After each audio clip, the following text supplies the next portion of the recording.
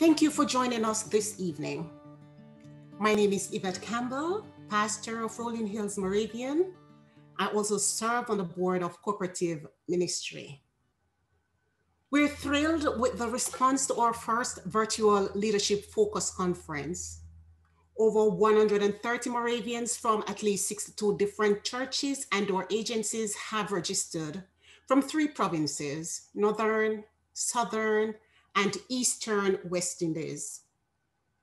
It is not too late to tell friends and ministry colleagues to register by visiting moravianbcm.org as the conference runs through March 13. We are especially glad that this year's conference is an interprovincial event co-hosted by the Board of Cooperative Ministry Southern Province and the Althea Congregations Task Force of the Northern Province. You are all currently muted, but we'll have an opportunity to share soon.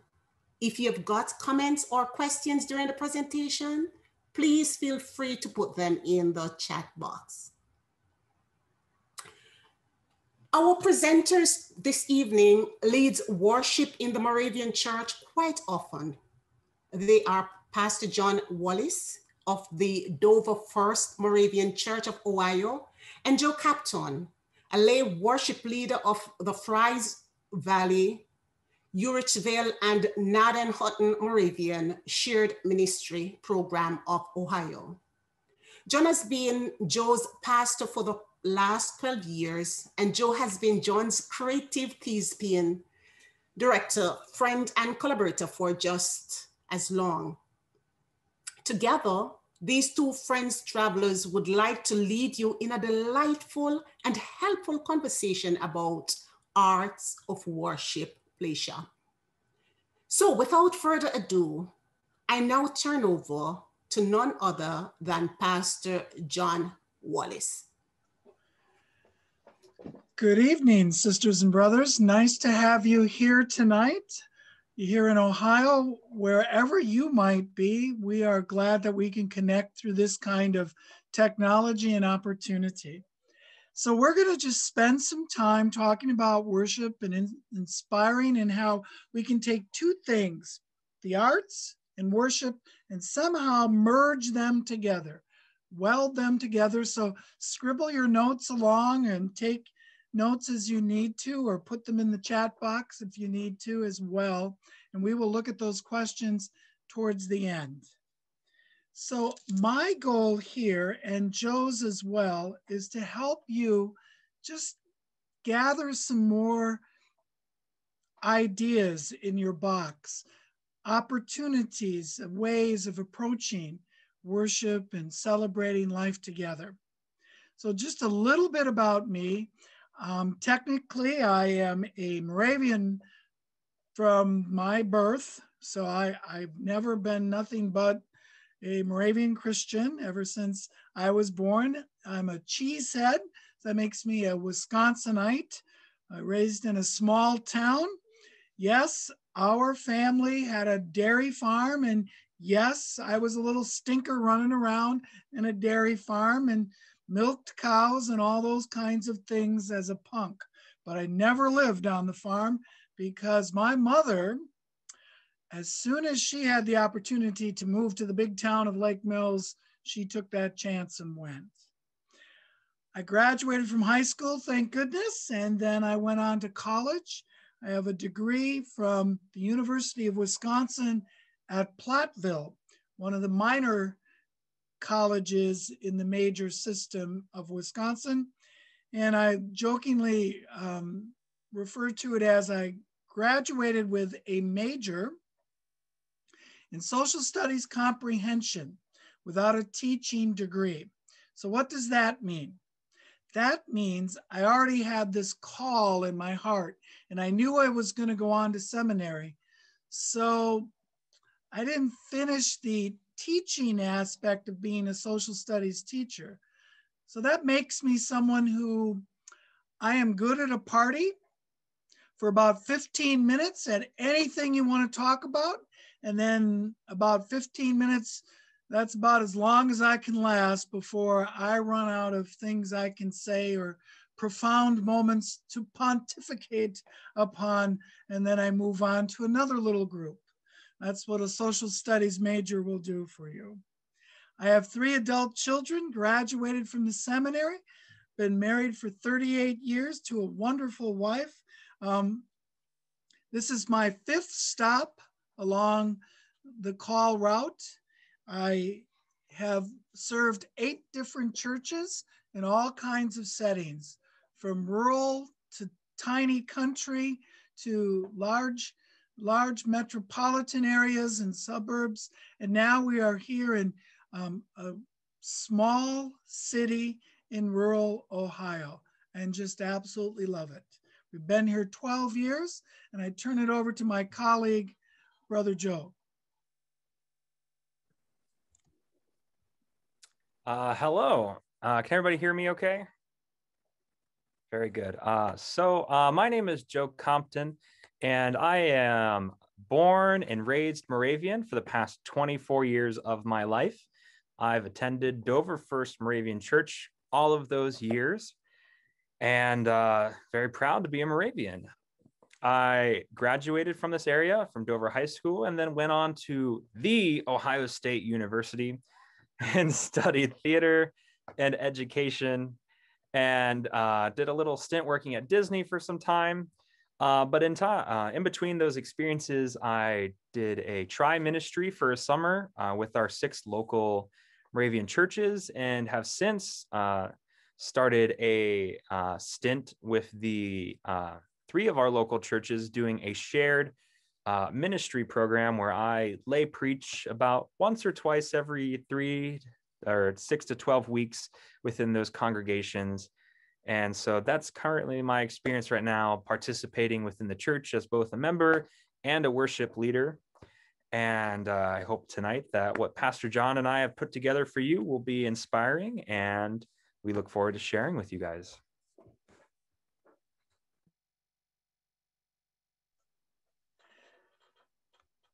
Do I do this one too? You're good. Okay. Thank you, Joe. So since you've logged on to listen to us and you want to talk about worship, we're going to have a touch of worship now. And what I'd like you to do is to join us in this worship experience and use and think of this as a pattern or an example of something that could be done. Now, when we're done with the worship service, we'll reflect a little bit about it, and then we'll give you some more nuts and bolts kinds of things and angles, pieces that you can use in your own help and your own ability as team leaders in your church. For my guess is you're one of the sous chefs, a part of your congregation. You might not be the head cook, but you are certainly well involved and invested where you hang your hat for God. So let's have a touch of worship tonight. All the paths of the Lord are mercy and truth. Psalm 25:10. We're going to go down this road and see what the Lord has in store for us. Who are we going to walk with? Who are we going to meet? Well, I want us to meet a character out of the Old Testament. His name is Enoch. He doesn't get a lot of splash in the Bible. He only shows up 3 different times. I want you to see a passage. I'd like you to read it first to yourself.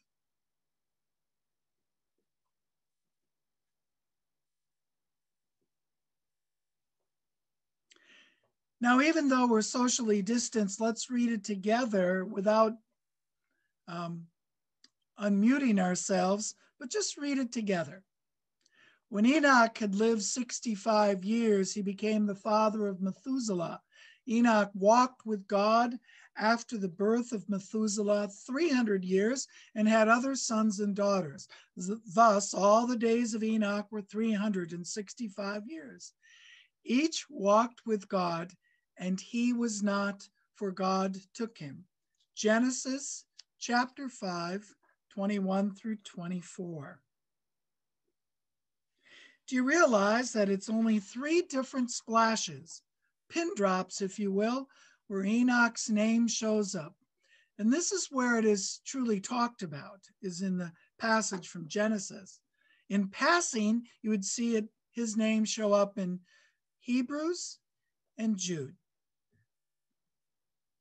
This is where the meat and the potatoes are, so to speak, for the story.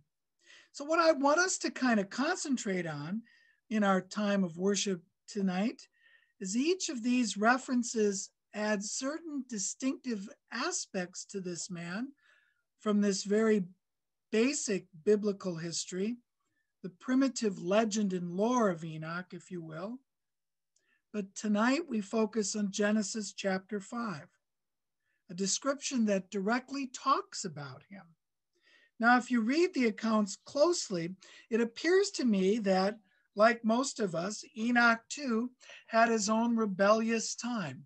When Enoch lived for 65 years, 65 years, wow, that's a long time. If you're a third grader, you wouldn't even think of that as a possibility. 65, my goodness. Kind of like most of us, if you think about it even more. We all have those years in life where we're far from God. And I think Enoch in those first 65 tended to be that rebel without a cause, out and about doing his own thing. So in this section, you could say, well, Pastor John, the timeline is thin, the storyline is pretty thin, but as a speaker, we could embellish upon it and thicken it out if we wanted to. The part I think we need to concentrate on is on the second line. Enoch walked with God after the birth of Methuselah, 300 years, and had other sons and daughters. Things changed when his son came into the world. He walked with God then because, well, don't we all want to walk in that garden with God as well?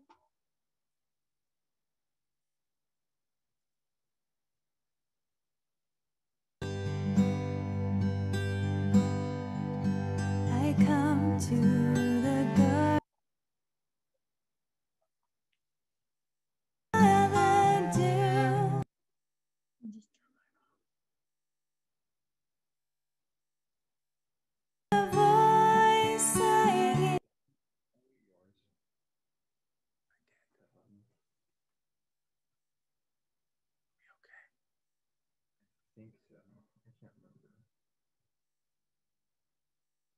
With me, and he talks with me, and he tells me I am his own, and the joy we share as we tarry there, none has ever known.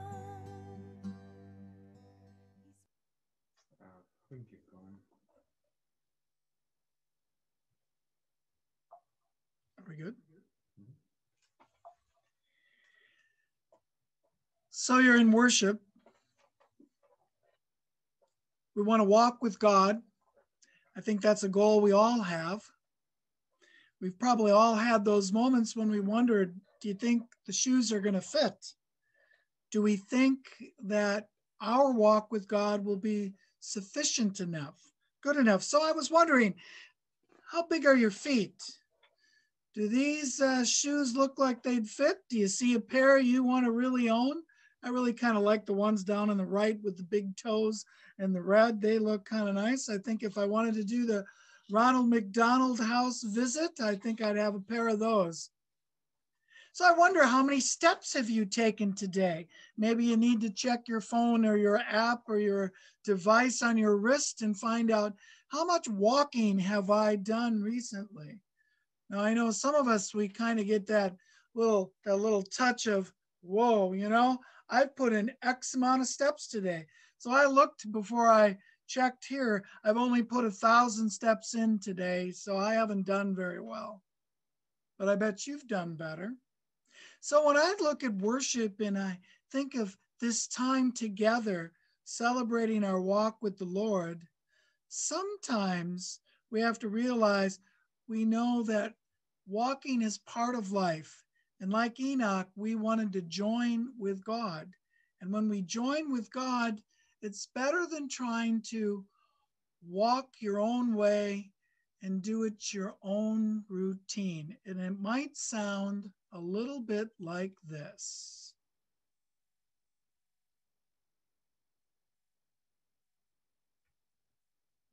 And that's just what they'll do.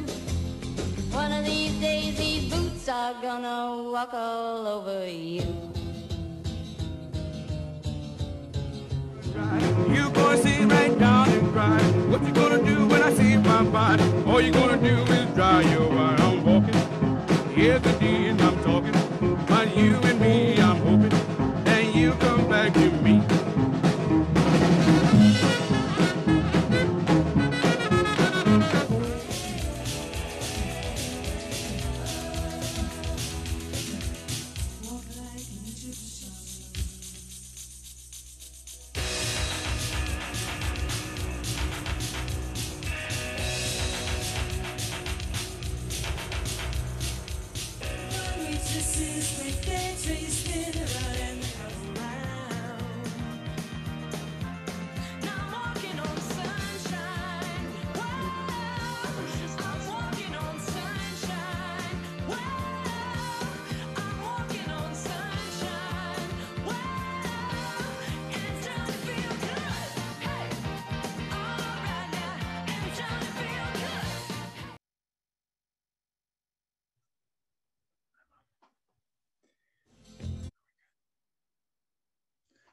So back to the shoes, back to your stride and your walk with God.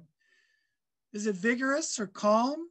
Do you walk with a swagger to your step or a waddle? Is it brisk or a saunter? Do you march when you walk with God? Did you ever wonder what happened with Enoch before he met God?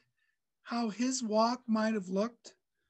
Did he walk like an Egyptian? We don't know.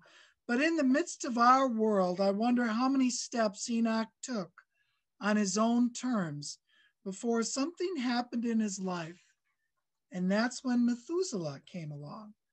Well, it doesn't have to be a student, doesn't have to be a child. It could be something else in a person's journey that suddenly this idea of walking my own way and now I want to return back and walk with God is what makes it very, very clear. Because this verse in scripture is pristine. It tells us that in life, without God, with all our comforts and civilization, all our discoveries, all our song I wrote. things that we can do together, the mechanics and the technology, what's the deal? We're all just trying to be happy. That's what Enoch thought. And along came Methuselah. And he realized, maybe my life isn't as full as I thought it was. So instead of filling it up with stuff, he started filling it up with the Lord. And that, brothers and sisters, made all the difference for those next 300 years. Now, you can split hairs over how long Methuselah lived or Enoch lived, but I'm not here to ponder that. I'm here to tell us the story is simple. The first 65 were the lost years. The last 300 were the best. And isn't that what it is in our faith walk? As soon as we let Christ into our lives, things change. They don't become perfect, but they change. They change for the better. Methuselah's name, it means javelin thrower. So imagine that for a second. And then imagine in your own life, what was the one or two things that opened your heart to God, that burst that open so that you said, Lord, you're right. I've been going the wrong way. I've been doing my own thing. I've been walking like an Egyptian. I've been walking this way. It's now time to change and walk with you, because my feet are weary. My shoulders are tired. My legs are tired. And I need to press on with you. And suddenly we get a new spring in our step as we slip those sandals on and move with our Lord. We discover how to walk as we were intended, just like Enoch.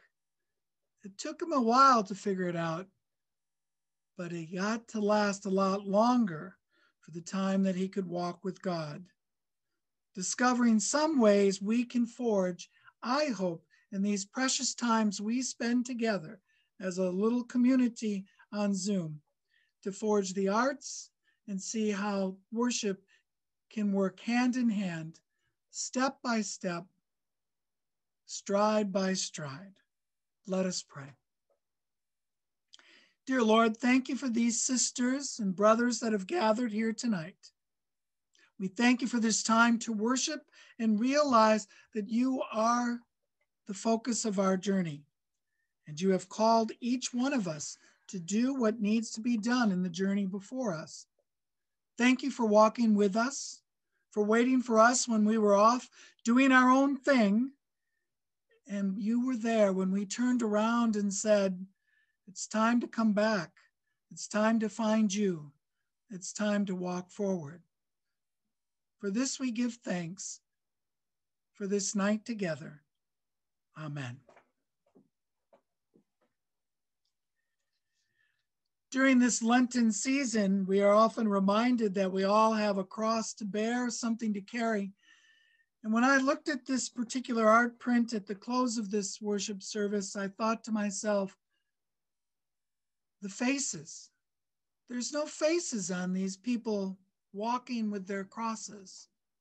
That's because they represent who we are, all the races, ages, and opportunities, as we walk with the Lord tonight.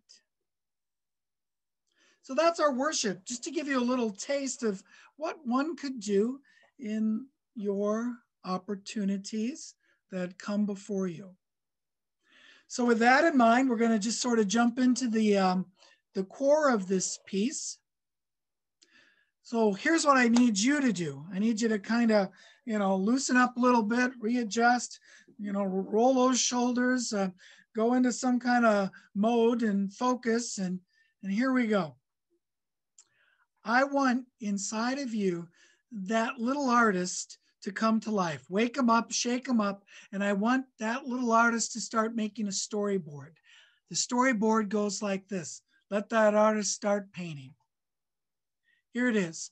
The dishes are all done. You have had a wonderful meal. It was a 5-course meal. You have digested it well. There was the salmon and the salad and the potatoes that were just right. And oh, the dessert was to die for. And that your significant other did this all for you as a complete surprise. And now that person guides you to your favorite chair. You put a comforter over your lap. You slip on the slippers of choice, a cup of whatever you'd like to drink, and in hand you have your book or your phone or the remote, thumb warmed up, because it's your storyboard. You can make it any way you want. And then you enjoy what you want. And for the next hour or so, it is very good. And then what you realize is that pretty soon you start getting this craving. You start to crave. The salad's gone, the salmon is burned up, and pretty soon you're realizing maybe I should have joined that Noom Factor moment in that commercial, but I'm a hunter and gatherer, and I can snack when I want because the refrigerator's there and it knows me and it calls me by name, and you can feel the crave come back. And suddenly you find yourself wandering into the kitchen, And there it is. You, my friend, have to eat. You have to eat, John. Yeah, we all do. But there's something else that happens when we do this that I think is absolutely incredible when we are asked to be worship leaders or help lead worship services for the Lord, because every Sunday, Wednesday, or whenever you meet, we're called to do that.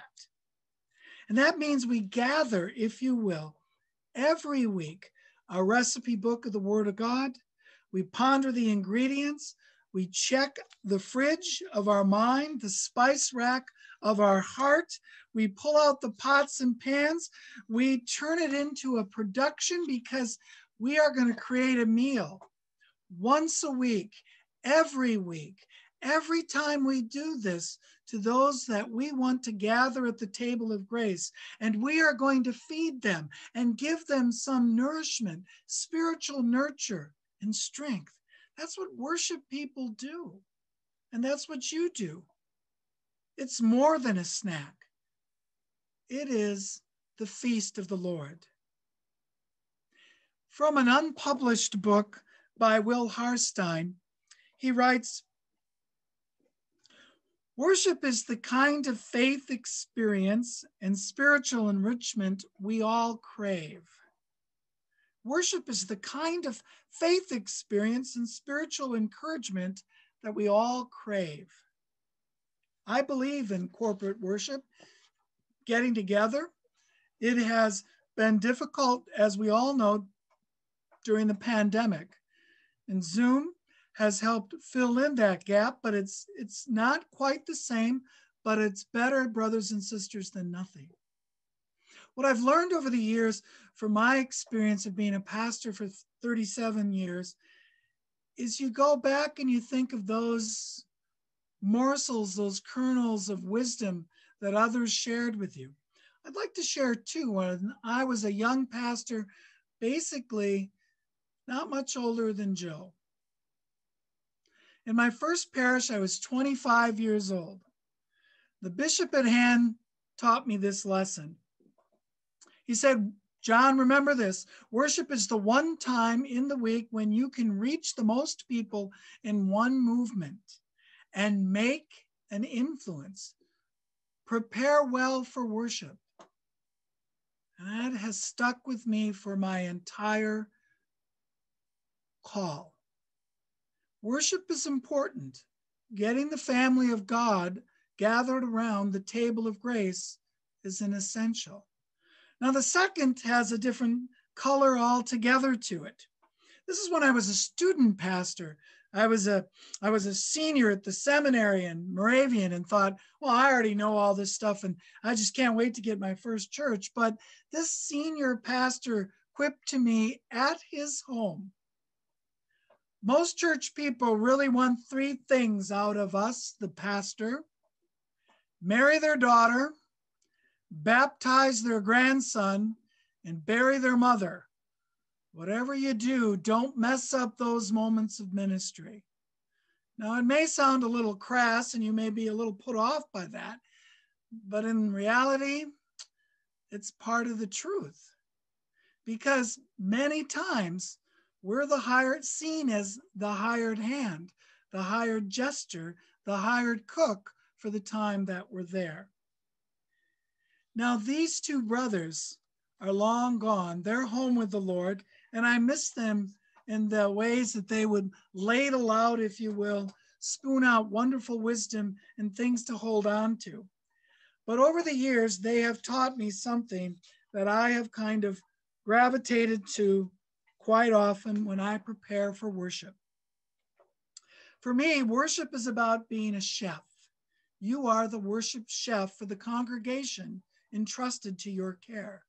You are going to cook something up for your congregants, the patrons in the pew, if you will. The God and the Word and the sacrament combined together with that fellowship and ministry. That's what we strive to do. This is no Hell's Kitchen a la Gordon Ramsay. I'm not smashing and throwing anything. This is the Sermon on the Mount, the fishes and loaves. And there are always opportunities for us to grow. Check out this. Fingers me home, diddy who, gada sadu. Ye berskeer, horn, gear, skeer, bork, bork, bork. English beer, the Swedish meatball. You, it's beer, the sauce, the meatball. The beer, the beer. Yibidoo, the sport, the rip. It's the who. Even just get here, the move. It's a beansy bouncy burger, eh? And serves the burger, come soon. It's here, it's here, who? It's bird. Even here, who? 15 love.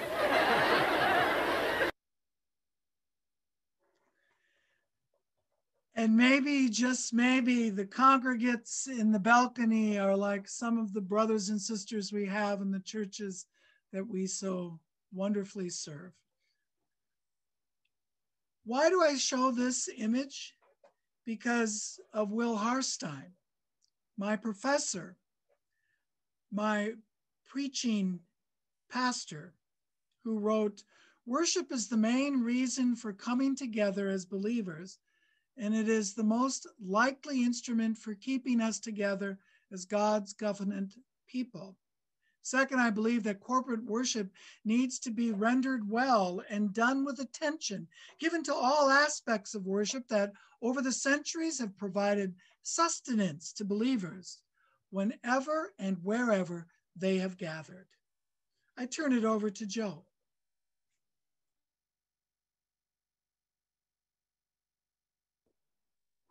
Can everyone hear me all right? Wonderful. All right. So in this statement from Will Harstein, he reminds us that in whatever form you are receiving worship, whether it be from a piano or an organ, contemporary music, traditional music, the King James Bible or the NIV or the Message Bible, through liturgy or no liturgy at all, through a dance or a ballet, whatever you are being presented in worship, as long as the main goal continues to keep praising, thanking, and glorifying God, you're keeping that at the center of your heart and what you present, there's really no end to what you can provide to your congregation. That is what is important. If you keep your sights on worshiping God, all you need is a spark of an idea and some creativity, and you as the worship leader or lay pastor or whoever, or whatever role you play, can find inspiration wherever you look. Now, worship is a time that we spend together honoring God, but sometimes we become a little too accustomed to that tradition and fall victim to the routine, showing up to church each Sunday or just logging on to YouTube or however you're getting your worship experience these days. And when this happens, there's a lot of potential to lose energy, and that allows worship to kind of fall and become more of a chore each week, going because we feel we have to, but not going because we want to. Adding art, some sort of spice here and there, something special, rejuvenates that want to come to worship and turns it from being a chore, but turns it into something that we love to do each week. Now, we're gathered here tonight because you might be curious about the opportunity that Pastor John and I are presenting this evening. And hopefully, through some of our points that we're going to make here in the next few minutes or so, you become inspired, or it clicks with you about, okay, that's how I can do that. That's how I can bring something new or something fresh to my congregation that I've been looking for. Or maybe you haven't been looking for, but somewhere down the road, you might hit the rut and look back and think, I remember what they said. I can implement that with my fellow congregation. So we are glad that you're here with us tonight, and we hope that you find and enjoy some inspiration and some help this evening as well. So that brings us to the meat and potatoes of our talk this evening. Earlier, just a few moments ago, Pastor John was talking about preparing worship as if we're preparing dinner or supper or a meal for our congregation. And that's kind of a really good way to put it. You know, we have our steak, we have our meat, we have our potatoes, and we have all that. And we bring it together in one dish and we serve it to everybody. But sometimes you need a new recipe in your kitchen. You know, we all have those recipes that we have in our head. We know how to measure. We know how much spice, how much flour, how much oil goes into the pot. We don't need to look at the recipe because it's all up here in our heart. But, you know, sometimes we're going to maybe pull a new recipe off the shelf or from inside the box where we keep them. And we're a little hesitant on how to properly prepare this dish.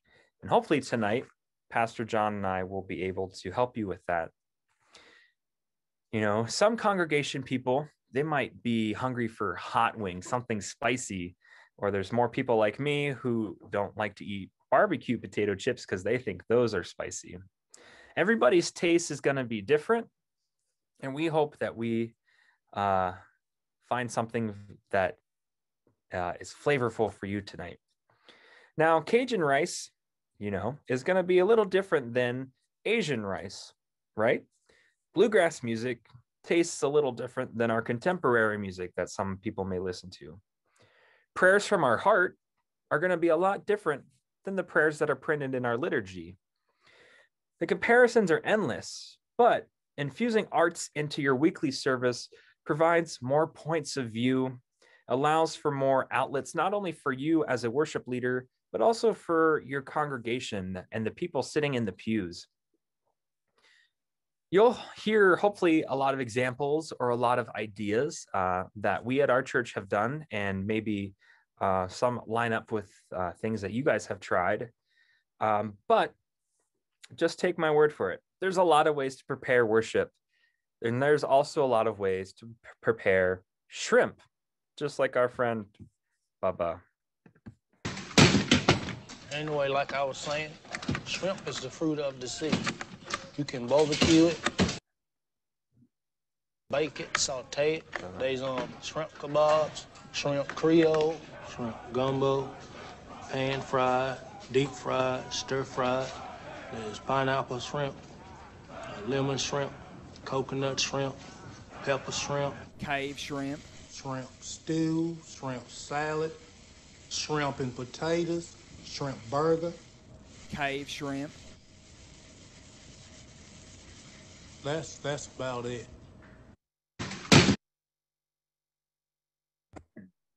So as you could see or read on the screen, there's a lot of different ways to prepare shrimp. But we're not here tonight to tell you how to prepare your shrimp exactly, if that makes sense. We're here to help you find some inspiration. And we've done that through putting together 5 steps that you should be able to go through if you're wanting to incorporate something into your worship service, if you're wanting to make a more artful worship experience. And to kick us off with our 5 steps, we're going to turn it back over to Pastor John.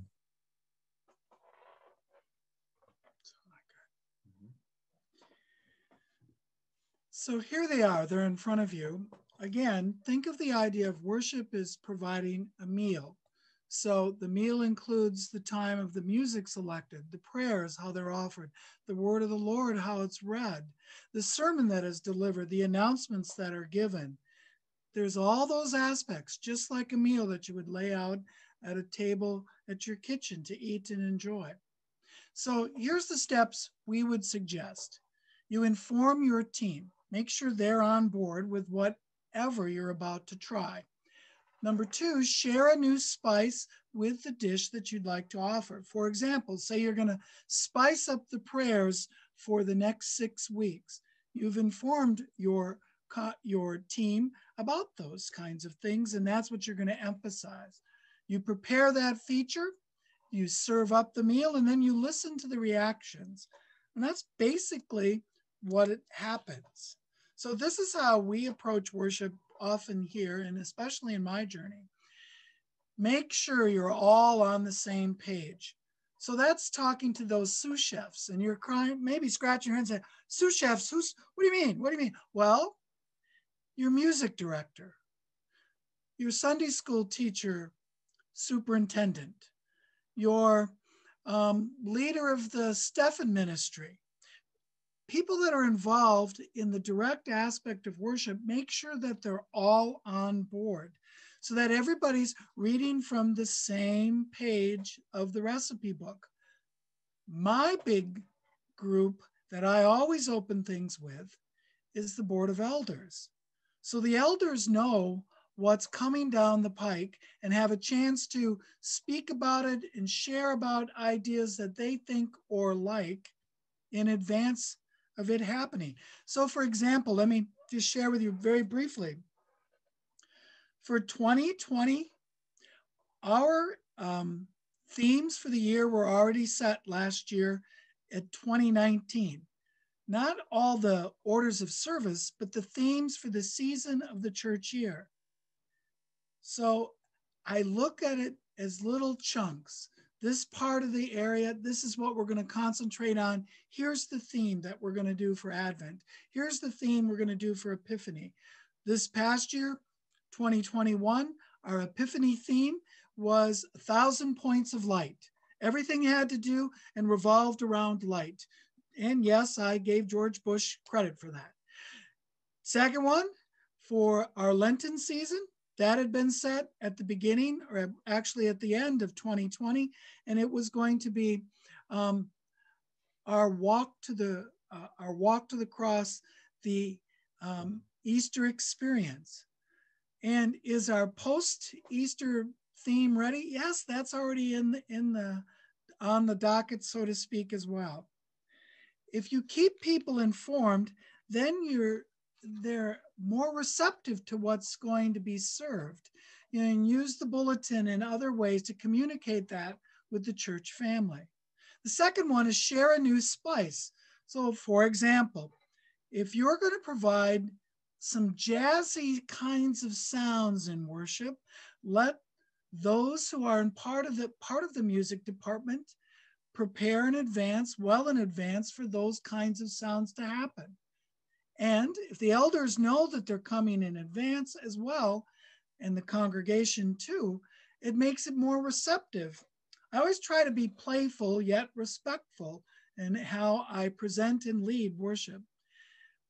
At the same time, you don't want the spices or the new change to overpower the meal, because really it's more about God and not about us. So you need to also know your audience. If you live in a conservative area, maybe that's not the time to try something too outlandish too quickly. If you live in a really open-minded community, you might want to slowly eke in some of those more traditional songs. It goes both ways, how you prepare the meal and how you offer it up. These rules apply for worship all the time. Planning is the key. The better planned you are, I find, the easier it is for everyone to accept what's being offered as the meal. Now, in our own church family, we've done musicals, we've even done a ballet, but people knew in advance that the ballet was coming. They'd never had, you're having dancers? You're bringing dancers into our sanctuary? We've never had dancers in our sanctuary. Nobody has dance. And then you do some education and you tie it in and you say, brothers and sisters, there's members in the Moravian church throughout the world that have dance very much a part of their worship experience. Well, not here in Dover, Ohio, they don't do that. Well, they're about to one particular week. And then later on, it happened again in another way, in another capacity. These are really important features, I believe, because then once you prepare the feature together, everybody's on board. There's some enthusiasm that grows with it. The team starts to talk about it. People start jabbering and saying, hey, do you hear this is coming? You know, they're going to try this. Oh my gosh, I hope they don't do that thing that they did 2 years ago. Oh my gosh, they're going to do it again. And then you discover sometimes tastes are acquired. The more they get used to it, the more comfortable they become with that new flavor, that new taste in the lines of worship. Remember, our goal here is we prepare a meal and we offer it to those who are at the table. This beautiful supper that we give. You sometimes wonder which one of those characters are part of your congregation. There they are. What did they expect? They expected the Passover, and they had prepared for the Passover, and the Passover was ready for the disciples. And Jesus turned the tables, and suddenly he became the lamb, and he became the sacrifice. Some of them might have gotten it, and others may have missed the mark. These are the things that we try to do at the church.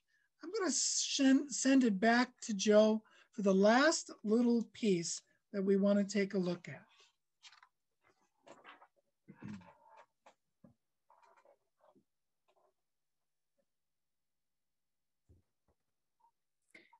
So step 5 in our process is probably one of the most important parts of this whole process, and it's listening and learning from your congregation or your elders. The job of a worship leader isn't to force feed your congregation. Now, you can prepare a service that might be like that, but if they don't care for that type of preaching, they're going to let you know. Instead, as a preacher or worship leader, be more open-minded and playful, especially if you're going to be incorporating more interactive or artful experiences in your worship service. Now, some people might think it's unusual or unhealthy to add something artistic or unique to a worship service each week, as if you're not taking this very seriously. But in my opinion, I think you are taking it seriously. You're just trying to find new ways to bring your congregation into the worship experience, to open their mind or to get them to focus on something else, which can be very healthy in some circumstances. Now, now, like most things, not everything you try is gonna be super successful the first time you try it. But this is all part of the process, and it's all very important to try, especially if it's going to be newer to your congregation. One of my hobbies that I like to do, I'm not very much of a sports person. I'm very theatrical, and I love following Broadway and the news and all that kind of stuff. But unfortunately, the past year, there hasn't been much to follow. But as an example for this is a lot of Broadway shows, they go through this process called previews, where for about a month before they open the show, they present the show at night for an audience as if they're doing the show. But during the day, they practice and they change. They edit songs, they take away songs, they add songs, they cut things, they change things based on the audience's reaction so that they can make a better show when they officially open. Now, this is all kind of like what you're going to experience with your congregation. You're going to try something. Maybe you try a more fast-paced contemporary song if you're used to, the more traditional blue hymnal kind of thing. And as you hear them sing it, you go, oh, they're really enjoying this. Maybe we'll try this again next week or sometime in the future. Or, the music's playing, everything's, the energy from the speakers is good, but the audience is not really singing. They're not really catching on. So maybe you make that change the next time. It's all important how you listen, both with your ears, but also with your heart. Are you feeling that your congregation is getting what they need? If you prepare a drama based on the scripture lesson for the week, are they getting it, or would they have been better just hearing it traditionally read to them? You have to kind of push and pull your congregation, because everybody's congregation is a little bit different. Now, the most important part of this is the listening. Listening not only to the congregation, but also, like we mentioned, the elders or the other people who are in charge of preparing the worship service each week. They're going to have a lot to say as well, especially if this is all new to them. listen to them, listen to any ideas that they might bring, and adjust accordingly. We want to make sure that everybody feels heard, that it's not just you, the pastor, or the lay preacher, whoever is in charge. Not that it's just not your show, right? It's everybody's show. It's everybody's nurturing that they need each week. Now, another thing that you can do with the arts is kind of using them to portray and present difficult things. You know, there's always sometimes difficult announcements or even a difficult scripture lesson that's kind of, you're like, oh, that's kind of, all right, here we go. I have to say it. I don't want to say it, but that's kind of what we have to do this week. And you can use art to kind of soften the blow of that particular scripture lesson or the announcement or whatever. You can kind of use it, for lack of a better term, as a distraction or something. You know, present the hard to hear material, and then afterwards present a lighthearted, fun song or a funny telling of the Bible story or something to lighten the mood, because not everybody likes to hear the hard things. Now, kind of bringing in my Disney experience that I had, I worked for them almost a year ago. Unfortunately, because of coronavirus, my life kind of changed and brought me back home. But one of the things I did there was I worked at a ride. And one of the positions that they had us work was called unload, right? And as people got off the ride, we had to do this thing called spieling, where we said this phrase over and over again: please stay seated, please keep your seatbelt buckled, and we will let you know when it's safe to exit. We had to say that over and over and over again, about every 30 seconds for like 45 minutes to an hour straight. And it became very taxing and very, you know, by the end of it, I needed a drink of water and felt like I needed to not talk for the rest of the night. But in order to keep that going, you change how I presented it, right? I would maybe present it in a more open way, adding hand gestures or doing it in a funny voice or something, just to keep it fresh for me, but also my congregation, the people in the ride, kept them entertained as well. And we can kind of use the same strategy for our worship services, right? Sometimes we feel as if the Bible verse this week is, oh, I've already done that one before, I don't want to do it again, or how can I make that, you know, whatever. Your number one goal is to glorify and worship God. So as long as you keep that in mind and you change it up a little bit, you should be okay. Giving and preparing worship each week can feel repetitive, right? As if the week before was the same as the week before is the same as this coming week. How do I get out of that rut? Well, by bringing some sort of artistic or unique aspect to your worship service can help you get out of that rut. Now, what I'd like to share with you all at this time are some of the things that our congregation at Dover First Moravian has been fortunate to provide our congregation over the past, I don't know, I've been here 24 years. So I'd say over that time, and I've broken them up into 3 sections. The first one I'd like to share with you is the music. Now, you might be able to do some of these as well. Have a variety of things for your congregation to hear. We are very fortunate in our congregation to have a bell choir.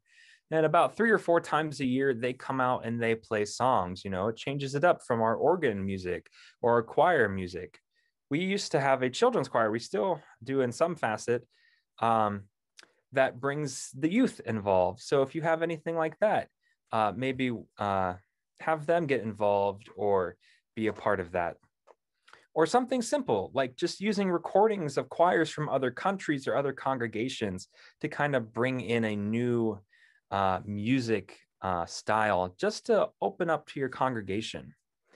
We are very fortunate to have a very active choir at our congregation, and they sing, you know, the traditional music, the hymns we all know and love, but they also have a very gifted music director, and we're very blessed to have him, who brings in other varieties of music for not only the choir to sing and grow from, but also for our congregation to hear.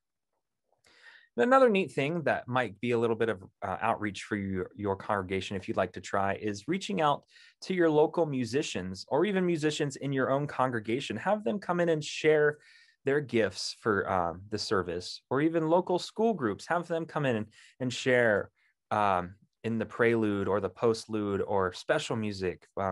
We found those to be very successful and very unique experiences that our congregation has enjoyed. Now, we also use visual art. Things that we have done and might be easy for you to incorporate is have an artist paint a picture during the service or during the sermon. You know, maybe ahead of time, give them the scripture lesson and then have them think about it and paint what's inspired by them. And the congregation can watch that take shape as the service unfolds. Or if you're kind of into planning ahead, you can do a sermon series based off of works of art that already exists, or maybe have people in your congregation or community commission art and use them as examples or a visual for your preaching sermon that week. A neat activity that our congregation does as outreach to our community is called the Chalk Walk. We're excited to celebrate the 10th anniversary of that event this year. And what we do is we have fifth graders from our local school come, and down the main street of our town, they draw chalk art on the sidewalks in front of the local businesses and stores. And we have the community come out and they get to see all the beautiful art. And we do that in the fall time. And it gets the local businesses and libraries and schools involved. Something more within our own church we call them kid kits. We've been doing them through the COVID pandemic, and basically they're gallon plastic bags that we fill with materials and that kids can take home and do small art projects based on the scripture for that week or a Bible story. And that's something that they can work on at home with their family and use and keep on their shelf when they're done. And then other elements that we use to help illustrate: confirmation class work on art projects, or they use old church bulletin covers to make a collage, or they take a cross and they paint it and they use that as an illustration for their lessons as well. And then finally, my favorite is drama. I'm sure we've all been a part of or have seen Christmas pageants. These are all very cool and neat things to do. You know, you can base them off of the scripture and read them straight out of the Bible, or like our congregation, we had to get a little creative this year, and we took ours virtual and we called it the Prophecy Promenade. And basically, we took the nativity story and broke it up into a kind of a news anchor interview style. And we brought people into the church and did distancing and COVID safe procedures. And we filmed them one at a time. And as the characters, and Mary did a segment, and Elizabeth, the mother of John the Baptist, did a segment. And then one of the wise men talked, and then a shepherd talked, and they all gave their experience. And so we got creative in that way to kind of mix it up for the Christmas time. Scripture lesson skits. If you have experience with VBS, that's a good place to start to kind of look on how to model those scripts if you're into writing them, or maybe find some free examples on the internet for the Bible that way. It's a good way to illustrate and kind of bring the story to life. Or maybe just some quick camp skits just to change the pace of worship, just to, you know, have something fun here and there. Or maybe if you have the means to show filmed bits of a movie or something in your worship service, that might help illustrate that. Basic readings of the scripture. Basically, what we've done before is reading the scripture lesson. We don't change a word of it, but the person reading the scripture is dressed up as the character from the Bible. And it just kind of gives another bit of context, or a little bit more in-depth look into how that scripture came to be, or whose eyes that scripture is coming from.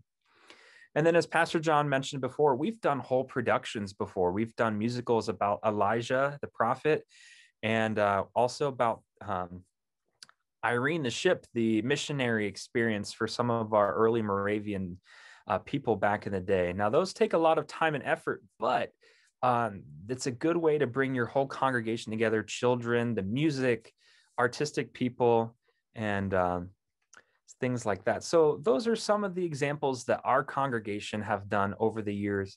And maybe those might inspire you to maybe try something with your own congregation through music, visual art, or even just drama.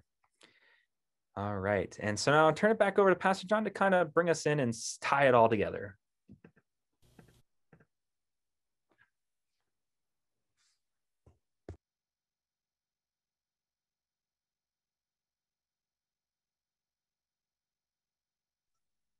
Once again, these are the 5 steps that we tend to use around here as we prepare these meals for the life of the congregation.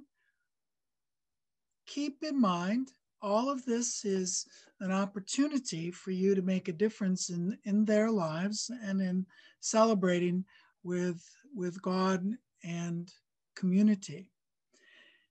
The drawback always is sometimes, you know, things will fly and sometimes they will flop, and it's okay to have those flops. It shows our authenticity, it shows our humanness, and, you know, again, it's not about us, it's supposed to be more about God. That's who we're celebrating and spending time with.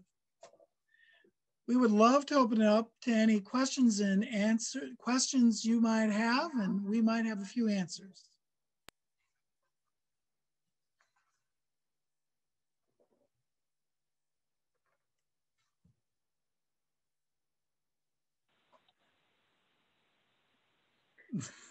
I do have a question. Sorry, just didn't want to talk at the same time as anyone. Do you have any specific suggestions for how to gather that feedback?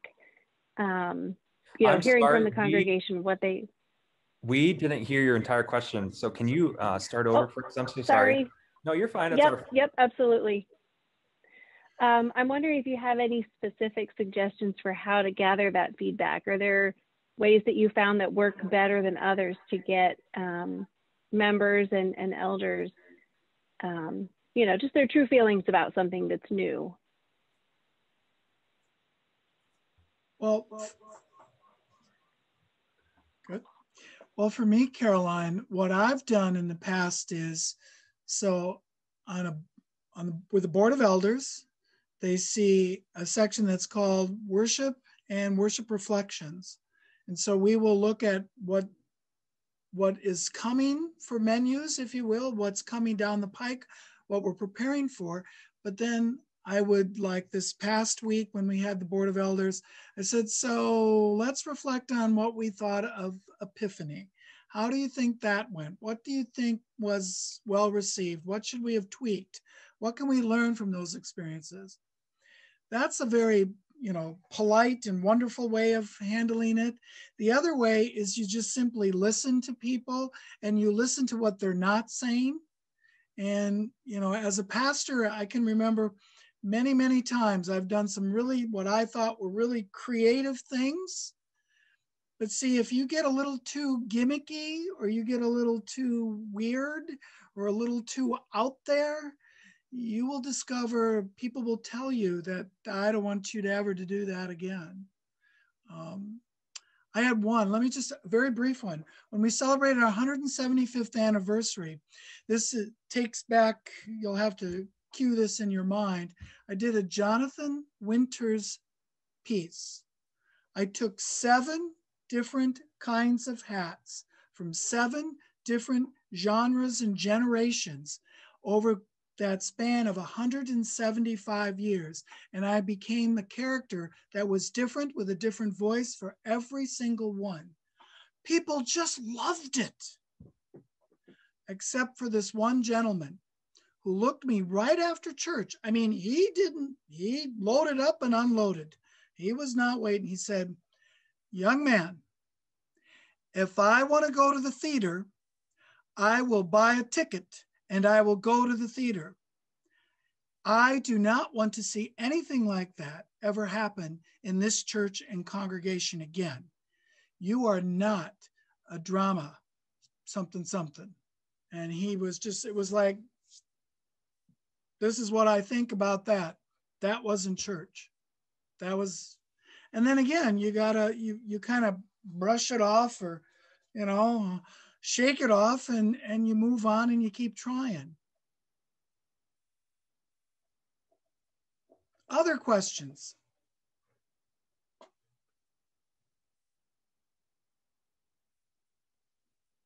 Don't let that scare you by any means. I mean, there's always going to be those, you know, the two curmudgeons. Every church has a curmudgeon or two, but they might have been curmudgeons to the pastor before and the pastor before that. And that's just how it is.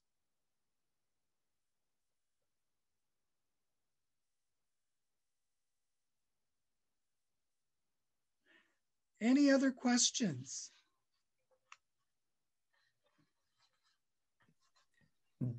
Have any of you here have experience trying something new, or trying to slide in something a little more artful? I mean, everybody is artful in some respect, but has anybody ever tried anything or seen anything that maybe they'd like to share that we didn't talk about, or might have any good ideas?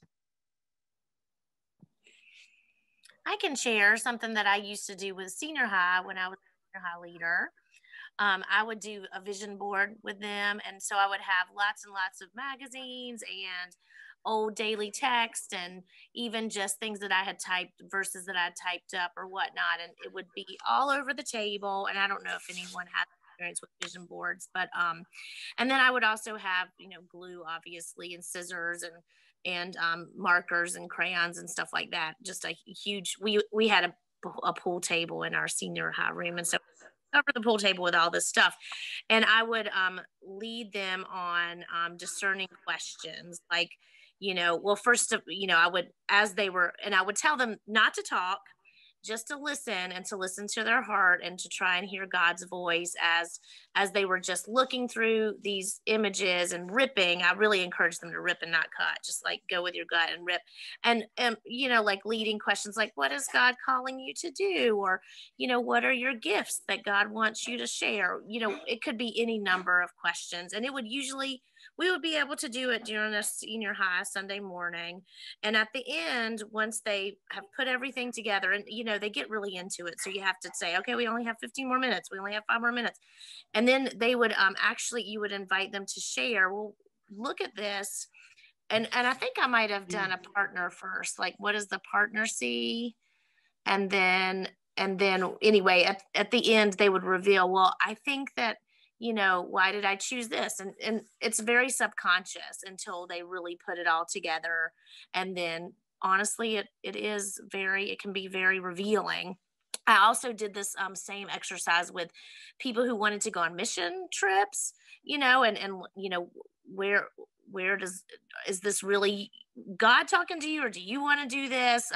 You know, what is this? It was a discernment. I mean, where is God leading you, and how is he leading you to use your skill? So that was one thing that I did. And the other thing that I did was at our local camp, our Moravian camp here in North Carolina.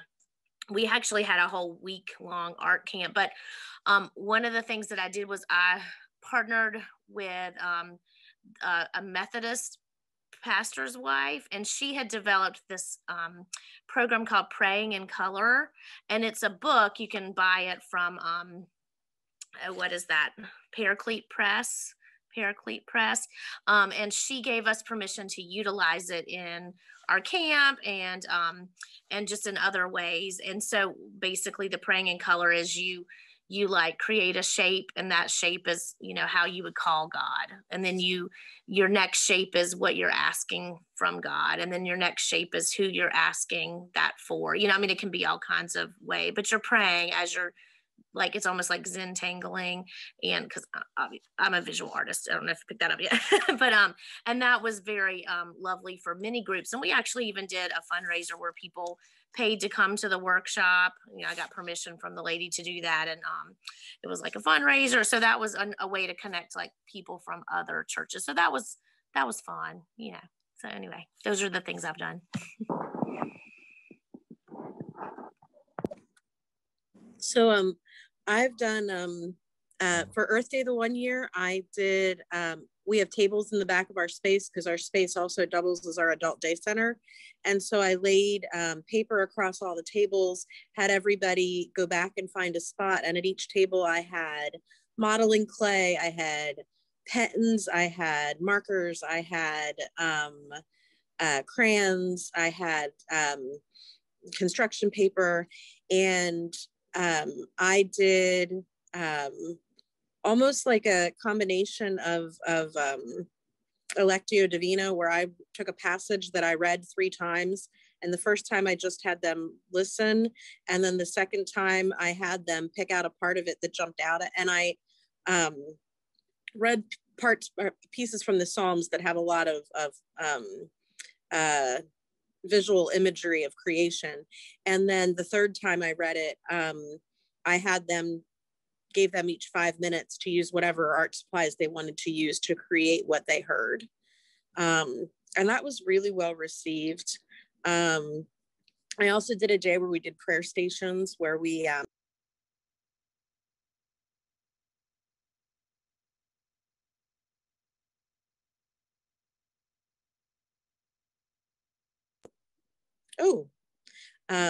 we did a day with prayer stations. And so one day we had a spot where there were colorful cloths across the table with candles on top. There was one space where we had a world map and a national map, and we had little stones, and it was put the stones where you know people that you're praying for. Another station where there was like a written prompt, and people were supposed to write for 5 minutes, stream of consciousness thoughts. So we've done stuff like that. We have one person in our congregation that just loves to dance. And so she has a couple times taken songs that she has choreographed and will dance to when it fits with our message or our theme. And one of the things is this congregation here is, with the exception of one person who, John, sounded like the person that you said, if I wanted to go to the theater, I would have bought a ticket. With the exception of one person who hates everything that we do that's not traditional, the rest of this congregation fully embraces trying new things. And I love it. They eat it all up, because they appreciate it. But I have one who, it doesn't matter what it is, if it's outside the box, I will get a phone call or an email that tells me how horrible it was. We went 3 weeks without singing a Moravian hymn. And I got told.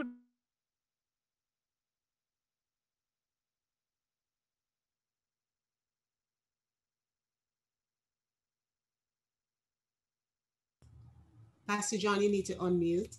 All right. And then did Isaac, did you have a question?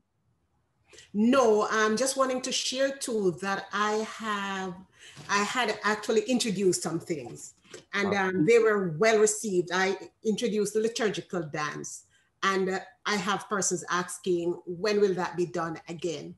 I had our young people, instead of just reading the gospel story, they acted it out. That was also well received. One of the things that I did one Easter, Holy Week, is to set up a garden of Gethsemane in the sanctuary. And it was actually called a prayer, meet with God, a time of prayer.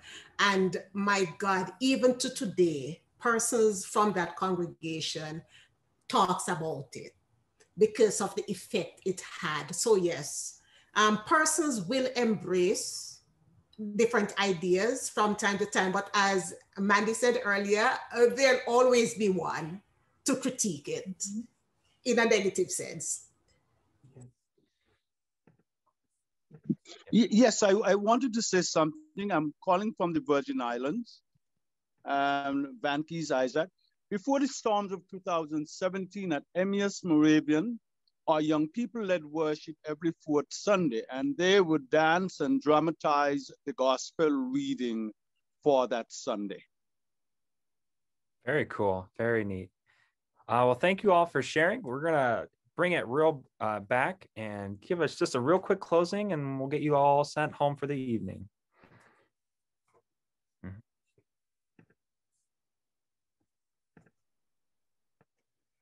Okay, well, what am I doing here?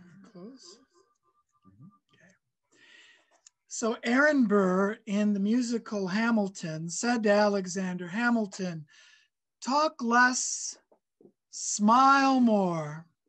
Maybe we should smile more and give our best in worship to the Lord. Each and every Sunday, we have that opportunity to freshen the table and, if you will, give a meal that is worth its taste in joy.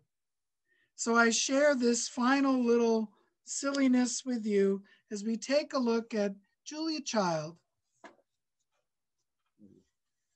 or not. Miss Broiler, Miss Roaster, Miss Capernet, Miss Stewer, and old Madam Hen. But we're spotlighting Miss Roaster of the Year, measuring in at 14, 15, 14.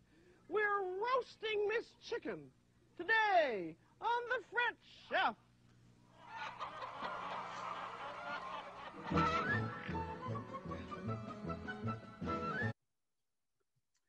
So I close with this final thought. Sisters and brothers, don't be a chicken in trying something new with the flock. They might peck a little at you, but in the end, it'll be far worth, because you know why you're doing it.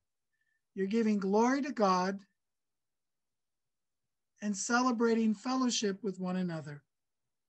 Just like Enoch, you're sliding up beside the Lord and walking with him for that next part of the journey. Thank you for your time. Thank you for this chance. Godspeed to you all. Amen.